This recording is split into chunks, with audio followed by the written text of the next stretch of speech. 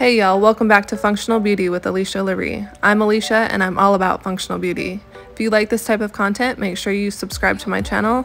You can also follow me on Instagram at Alicia Larie or go check out my blog at alicialarie.com. So this pots and pans cabinet is just a mess. My children just tend to throw stuff in there when they do the dishes, so it's actually starting to scratch up the bottom of it. And it's driving me nuts. So we're going to tackle this today and organize it, get everything into a spot where the cabinet doesn't continue to get ruined. So here I'm just taking everything out, and I ordered a vertical pot organizer, which you'll see in a second. So I actually needed to take the shelf out. So I took that little half shelf out and gave this cabinet a real good scrub to get all of the scratches off. Luckily, all of the scratches came off. There were just a couple little watermarks that were left behind, which is not a big deal.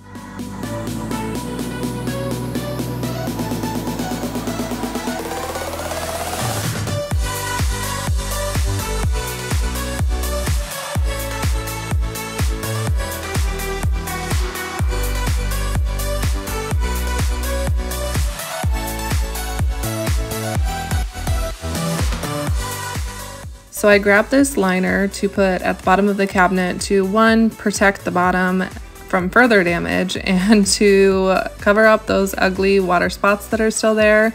Lessons were learned here. I should have just done this in the beginning, but I've never had a cabinet that got this banged up before, so I don't know what the deal is.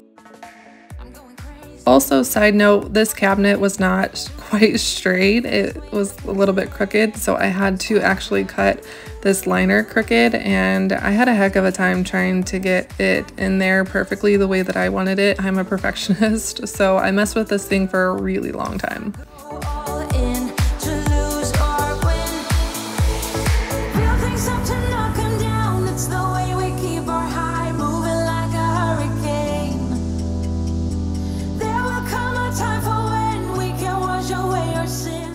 As you can see, the liner is not quite the right size for my cabinet. It is missing a little chunk there in the back, so I had to cut this piece to put towards the back of the cabinet, which you're not really going to see it at all because there's going to be the pot organizer in front of it. So I just cut this one and kind of stuck it underneath the other part, and it worked really well.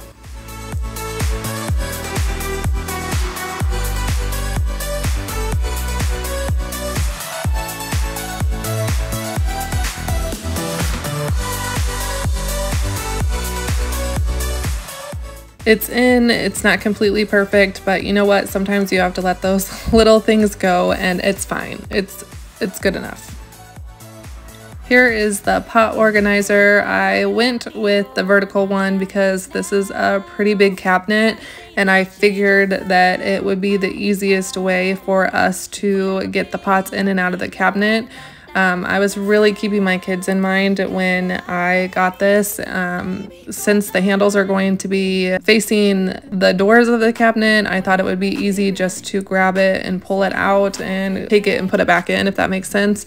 So I think this is really going to work out, I hope. So yeah, I really like this organizer. You can customize it however you need to. You can see how I'm putting my pots in there first and then the racks so that they are custom to the size of my pans, and I really like that. I also really like that you can use it more than just vertically. You can also either just use the racks on one side, or you can actually lay down that middle tower and use it with the racks kind of pointing up. So this is just a really good purchase.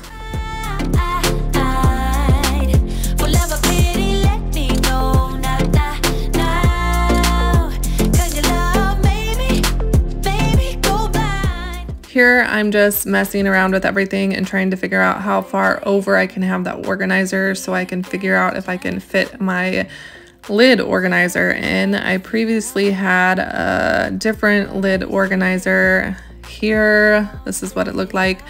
I didn't really love that one. It was kind of hard to get the lids out, but I thought that it would fit on the side here, but I didn't take into consideration how far the pans would stick out from the actual organizer.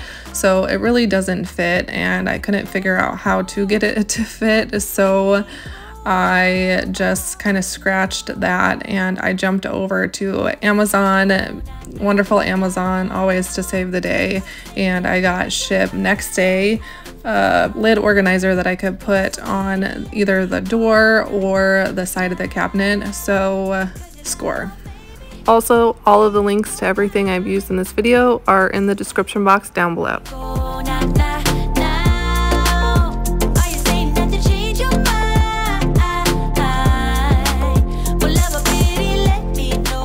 I decided to use command hooks to hang this organizer up on the side of the cabinet. It does come with like anchors and screws and everything, but I did not want to put holes in my cabinet, so I just decided to use these command hooks, and I think they actually ended up working really well. I feel like the lid organizer is pretty sturdy, and I can take it out if I need to. Everything in there is pretty close. It does work without taking it out, but if I would ever need to take it out for whatever reason, then I can. So this is a really good option if you don't want to put holes in your cabinet, or maybe if you're renting, just use these command strips and you're good to go. This took me maybe 5 minutes to hang, so super easy. I will just say that you can see I am bending some of the metal where the lids stick into. You do kind of have to bend it to fit whatever specific lid you have, but once you do that, they fit really well.